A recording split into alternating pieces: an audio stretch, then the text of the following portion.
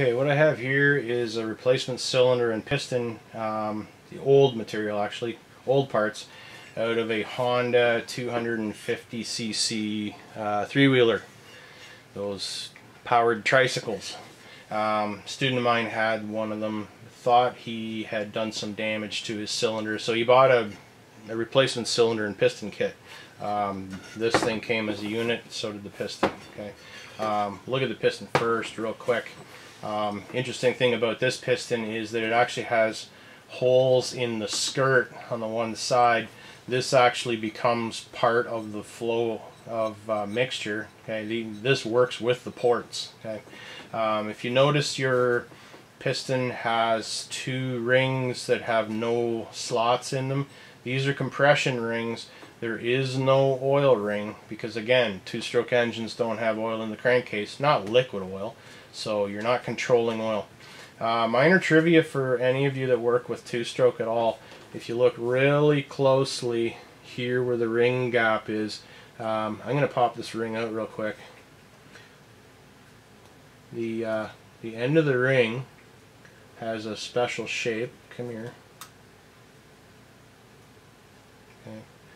If you look at the end of the ring real carefully, when I close that ring, it doesn't actually create a flat joint. Okay, the end of the ring actually has a little notch in it, and that notch is very important because inside the piston, right in there, is a little pin, and that's to make sure that the end of this piston ring, the gap of the piston, has to stay in the same spot all the time.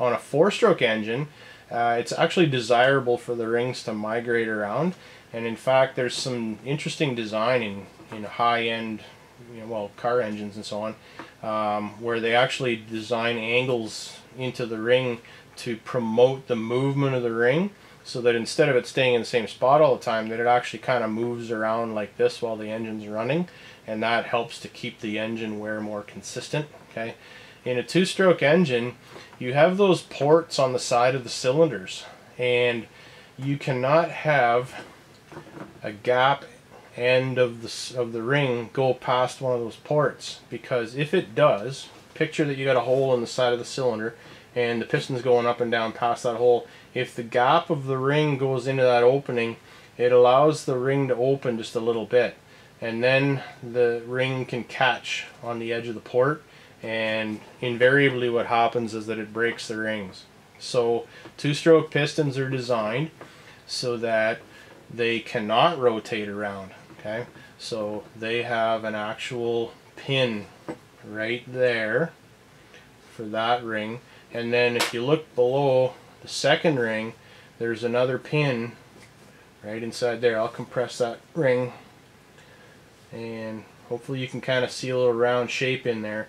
But that pin and this pin are not lined up. You don't want the gaps lined up because it makes it easier for pressure to sneak past during a compression and a power event.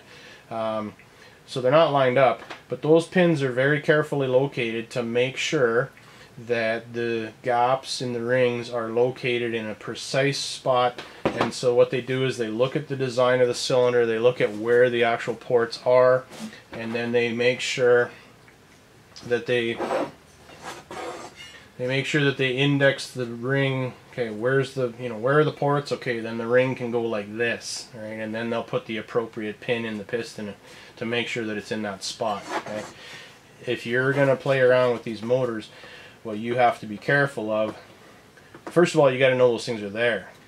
And if you put a ring in and don't have the ring centered on the pin, I mean, while you're putting the ring in, you could actually rotate it past. Okay, I don't know if this will show up on the camera, but right there is a little wee gap. That shows me where that pin is.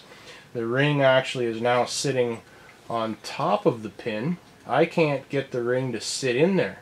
Okay, and so because it's sitting on that pin, and then if we try to put this piston into the cylinder, you won't be able to compress the rings and it won't fit. And if you channel your inner teenager and just start banging on it with a hammer, you're gonna break the rings. and you might do more damage than that. So those little pins, very, very important.